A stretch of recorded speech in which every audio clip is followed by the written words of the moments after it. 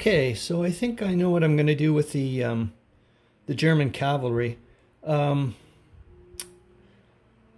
I'm trying to get away, like I said, from the gaminess thing, and like when I look at, like, you know, with the 2nd Cavalry Division, I mean, technically, I guess, like I was saying before, I could like zip them like straight through there. It just seems really bizarre, and I'm also having issues, like, still trying to figure out about lines of communication with the German cavalry, like about like what happens if, you know, they get cut off, if the Russians do start, you know, pushing around, like spreading out or whatever. So I don't know. I'm not saying it's a cop out, but it is a way of getting around that little quandary until I figure it out. Is what I'm going to do is use the cavalry to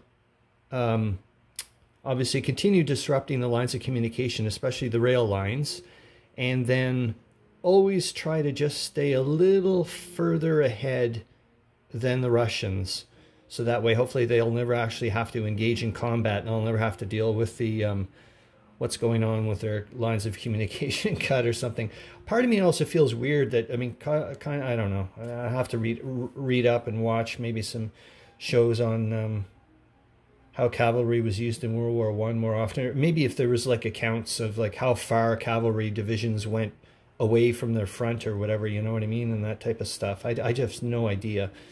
So that's what I'm going to do. I'm going to just move these cavalry. Oh, here, I can't even see the bloody camera there. There we go. So I'm just going to move the cavalry. I think I'm going to move the 4th back to bit here, and then the 8th is going to replace the 4th. The 5th is going to move back into the woods here, and just still cutting off the rail lines. So at least they're going to have a difficult time, the Russians, getting reinforcements in, as well as I'm hoping that will be a way of pushing the Russians more towards their border, due to the fact that I'll have all these cavalry bothering them. And like I said, just always trying to stay a little far away enough to, you know, entice them, the Russians, to keep going that way, and then I'll keep nudging them, hopefully, with these guys or whatever. Yeah, man, I just took a quickie look at, I wasn't even looking at the mobile phone.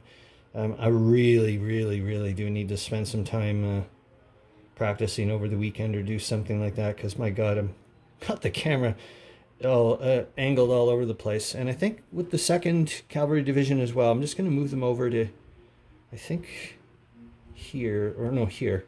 Yeah. So that way I'll disrupt both rail lines, and I'll get a bit of the wood. Like, I don't expect the Russians to go after me, but that's what I'm going to do with the cavalry. Just keep them, like I said, keep them a bit behind.